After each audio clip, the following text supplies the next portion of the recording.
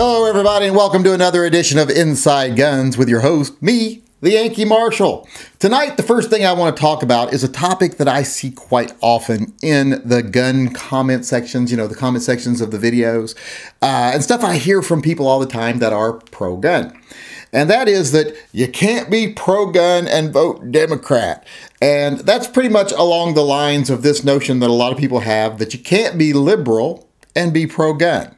And people ask me all the time, they're like, aren't you liberal and you're pro-gun? And I'm like, yes, because you can be liberal and pro-gun. Especially if you're a classical liberal, like myself. I don't consider what a lot of people call liberal today to even be liberal. A lot of people consider far leftists liberals. They're not. They're anything but liberal. Liberal means you have to have an open mind, and they don't have an open mind. But you can be a true liberal and be pro-gun. Asking that question is kind of offensive even, that can you be liberal and be pro-gun? That's like saying, can you be a conservative and not be racist? You wouldn't like a question like that.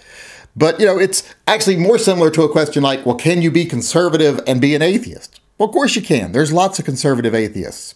Can you be conservative and be anti-gun? Yeah, we've seen that. A lot of these so-called Republican conservatives that are pro-gun, they've taken as many rights away as Democrats have in the past. So that whole notion that you have to be one side of the coin politically to be pro-gun it's ridiculous on its face. And the idea that some people that are pro-gun can't vote Democrat, well, that's ridiculous too, because people are not one-issue animals, usually. They have a lot of other things. Let's say you're a coal miner in West Virginia, you're very pro-gun, but you're also very pro-labor union. Because the labor unions kept your job and kept food on your table for years. So you work on the riverboats in West Virginia or something, and the union has kept you in clothing and food and everything for your family for decades. So you're pro-union. You're pro-worker. Well, you might not be able to vote Republican. You might say, well, I do love my guns, but I think the chance of the Republicans taking away my benefits and allowing the companies to raid our pensions is higher than the chance of the Democrats successfully taking our guns. So I'm going to hold my nose and vote for the Democrats because I have other things on my plate than just gun rights. So there's a conservative, someone who is very pro-gun could vote Democrat. They wouldn't even have to be that liberal. They just have to be like pro-union or so pro-work or something like that, where their cause doesn't really align with one political party that is supposedly pro-gun. Just like a liberal could be very pro-gun but still vote Democrat because they could say, I'm pro-gun, but I'm also very pro-environment and think we need to do something about what's going on now. And I'm very pro this and I'm very pro that and I'm very pro-choice and all this other stuff, to where they just couldn't possibly vote for a Republican. And they're like, well, I don't think the Democrats are going to successfully take any of my rights away. I might have to fight on them, but I don't think they're going to do it. And they give me lip service on the things I do agree with. So I'm voting Democrat. Because guns is not their top priority, or guns might be the battle they're willing to fight, whereas they're not willing to ignore the environment or take away women's right to choose or whatever their pet project is, their pet topic. So yes, you can be liberal and be pro-gun. You can be conservative and pro-gun. You can be conservative and vote Democrat. You can be liberal and you can vote Republican even. I know some liberals that voted for Donald Trump because they felt there needed to be a change. And they didn't think anything was getting done the way it was now. I'm kind of one of those liberals that can't vote Democrat. I don't vote Democrat. I used to be a Republican up until the Bush era. And then when they asked me to sign a fealty pledge to get into a rally in Portland, Oregon, I was like, fuck this shit. And I changed my registration to independent very quickly. But I've always been liberal, left of center socially. And as I've gotten older, I've gotten more liberal socially. So still fiscally fairly conservative. And even when I do agree with social programs like, Medicare and welfare and things like that, it's because I think it's financially better in the long run than allowing things to go unchecked and not giving people opportunities to pull themselves up. Not because I'm like, everyone should get something for free. I'm like, no, because it's better for us as a society if we educate our children. So I want to spend money on education. That's not a liberal or conservative thing. That's just a financial thing. I'm like, we will have a better society with more educated people and a better workforce and be able to compete with the rest of the world industrially, technology, as far as technology is concerned, technologically, I guess I should say, if we educate our children. So I want to spend money on education. I don't find that to be liberal. I find that to be quite conservative, actually. It's just long-term conservative. So you can be liberal and pro-gun. You can be conservative and be anti-gun. Not everyone's priority or top priority is guns. Some people believe the Democrats will take their guns, but they think they can defeat them. I kind of fall into that category. I do believe Democrats will try to take your guns if you give them a chance because it's catering to their base. But I don't think they can win. I think we can defeat them every time. I think we have the law on our side. We have the Constitution on our side. So I'm not worried about that fight so much. And I can see where a lot of other people have that same issue. You know, that's a fight they're willing to fight because they think they can win. It's not their top priority even. So there's other things on top of their list, just like people can be conservative and guns aren't their top thing. In fact, if you looked at most conservative voters, guns weren't the top things on their minds.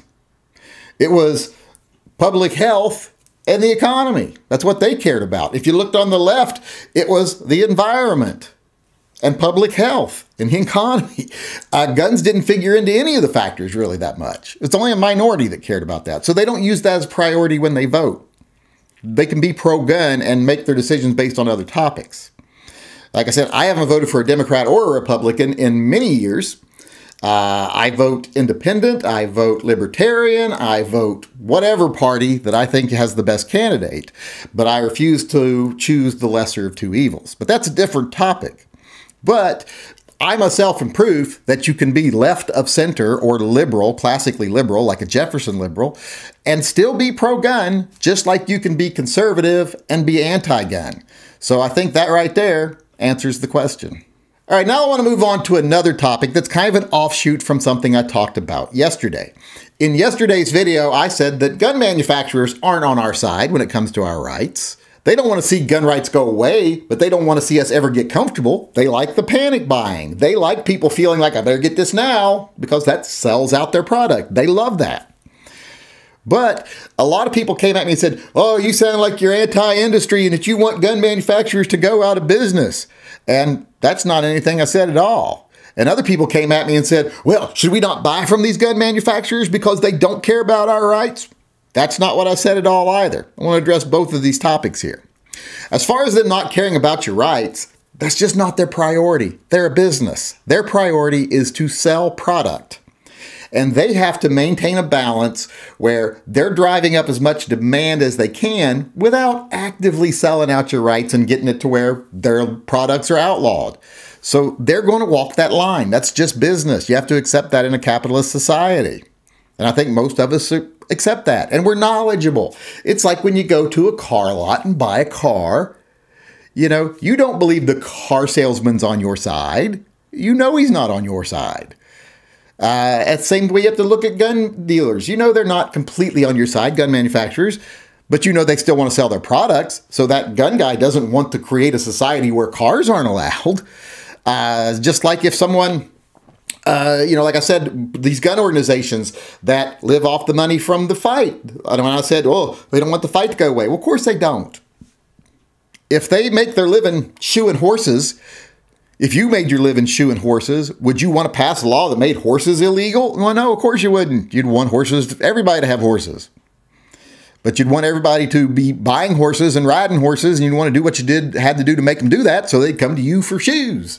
It's just the way it is. That's the way business is. So, no, I'm not saying don't buy products from them because they're not on our side. I'm saying understand they're a business and understand they have motives beyond what we consider priorities in the gun community. And their talking heads don't support us, the common people. They don't support the fight. They don't support winning the battle. They support profiting off the battle because that's how they make their money. All the money from the manufacturers, the organizations, etc., through advertising, sponsorship, etc., filters down to the little bottom feeders, which are the YouTube gun guys who love to post their fear porn and their, their discount codes, etc., to make money off the battle. They don't ever want to end the battle. How many channels do you know of right now, if they lost their sponsorship and lost their sales deals with groups, would still be doing YouTube? Not a whole lot of them. So they want it to continue. That's just part of the beast. And yes, you have to accept that. When you talk to a car salesman, you have to realize you're listening to a car salesman. Same thing with watching YouTube channels or paying attention to what the gun industry does. They're trying to sell a product, and you have to keep that in mind, be an educated consumer. And as far as me saying I want gun manufacturers to go out of business, no, I don't. But also, to add a little to that, I don't care if they do.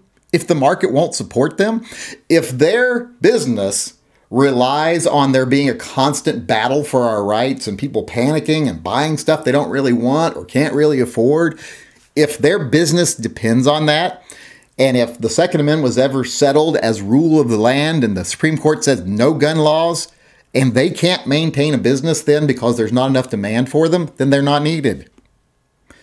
There'll still be the big gun manufacturers. There'll still be some boutique manufacturers. But I would far rather have 4 or 5 big national manufacturers, U.S. manufacturers, and then like a handful of custom ones than I would have 100 big gun manufacturers. If it meant we had to keep battling for our rights all the time and everyone had to live their life in a tizzy and a panic because they're afraid their rights are going to go away tomorrow.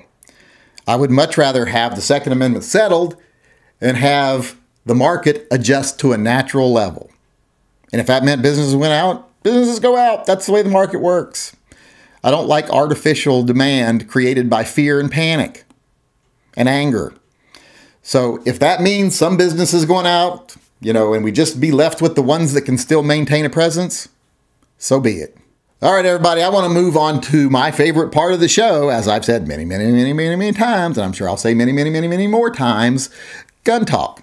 And today I want to talk about a question I got from someone in a chat tonight, because everyone knows a question I get asked all the time. And they said, what's your least favorite question? I was like, I don't know, maybe I'd get tired of people asking me what's the best revolver. Because it's always the same answer. Smith & Wesson 686 Plus. Best revolver made today. Still the best revolver made. It's been the best revolver made for a long time. But then I started thinking, well, I don't really hate getting the question, because even though I've answered it 1,000 times, the person that's asking it tonight has never been there before, probably. They've never been in one of my chats. They didn't hear me answer that 1,000 times before. To them, it's a new question. Try not to get upset for people to ask new questions. I did get upset for someone in my chat tonight, and they had to get a scolding for not doing their homework. But I try not to get upset about questions like that. But they asked me another question tonight to try to mix it up a little bit. Since they said, okay, when we ask you what the best revolver is, you always say 686 Plus, and that's such a cop-out now. Well, what's the second best revolver? So I thought, well, I'll answer that. The second best revolver is a 586, an L comp, specifically with 7 shots. Same gun, black finish. In fact, I like it better. It's just I like stainless because it's easier to maintain. That's why it gets a little nudge above the 586 L comp, is because stainless steel doesn't require a lot of maintenance. So it's the best. 586 L comp is the second best. And I hope that settles everybody's curiosity as to what is the second best revolver on the market today. All right, as usual, I want to end the show today with our viewer EDC of the day. Today's concealed carrier is Trevor C. And as you can see, Trevor is carrying his Kimber Micro 9 in a 1791 leather holster, which I think is one of the best leather holsters you can buy retail right off the shelf. If you're looking for a good holster, go over to Amazon first and see if they got a 1791 for your gun. I don't think you'll be sad you did. Also, he's carrying one of my favorite belts, the Core Trackline belt, my very favorite concealed carry belt, the only one I actually ever wear. And as you can see, he's got some pretty fancy grips on there. In fact, so fancy that I almost started worrying that maybe I was misgendering Trevor by saying he. If I am, I'm apologizing right now because I don't mean to do that. Because those grips, combined with the fact that he drives a Volkswagen GTI, kind of made me start thinking, well, maybe it's a Miss Trevor, not Mr. And if I'm making that mistake, I'm sorry. But I will say one thing. If Trevor actually does identify as female, girl, I would sue your doctor because those breast implants are way too low. But all kidding aside, whether Trevor is a Mr. or a Miss, which I'm assuming he's a Mr., because he does claim the GTI is his lazy-ass son's car, and he just wanted to show it to me to express support for a fellow 2-liter turbo owner, knowing that I bought the Mini Cooper. I'm going to say nice gun, nice holster, nice belt, really good rig, and I actually like the grips. I think it adds a little class to the guy. I think it's kind of different. You don't see different like that all that often. So I actually like this setup. I like the gun grips. I like everything. I do like the Volkswagen GTI. If it had a little more horsepower than an all-wheel drive model, I'd be driving one today probably. But there's our viewer EDC of the day. I don't know what you'd call them. Them, they, the grand, the honorable Trevor C. I guess that's how I'll say it. All right, everybody, that's our show for today and our show for the week since it's Friday. I will be back Monday with another show, and I hope you will come along and join us once again. I enjoyed having you here, and I hope you enjoyed being here.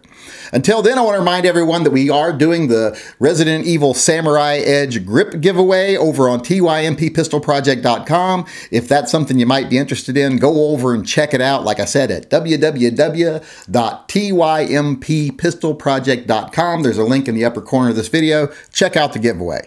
Also, while you're over there, if you want to, sign up for TYM Triple P if you meet the criteria. Also, check out TYM Triple P, and if you like what we're doing with the money I get from viewers, and remember, that's the only money this channel takes is from its viewers. I do not do advertising. I do not do product placement. I do not do sponsorship or any of that stuff. I don't answer to anybody but my viewers. If you like what we do with the money, become a patron. Go on over to patreon.com/the Yankee Marshal and sign up. And with that being said, I'll sign off tonight as usual by saying, as far as the state of the world today is concerned, it ain't that bad, but, you know, it is what it is. But what things will be in the future if we ignore the fearmongers and the profiteers and we keep a level head about us and realize where certain people are coming from when they tell us things and refuse to live our lives scared and angry so that we don't make bad decisions. If we do those things, if we ignore those people, what things will be in the future is better.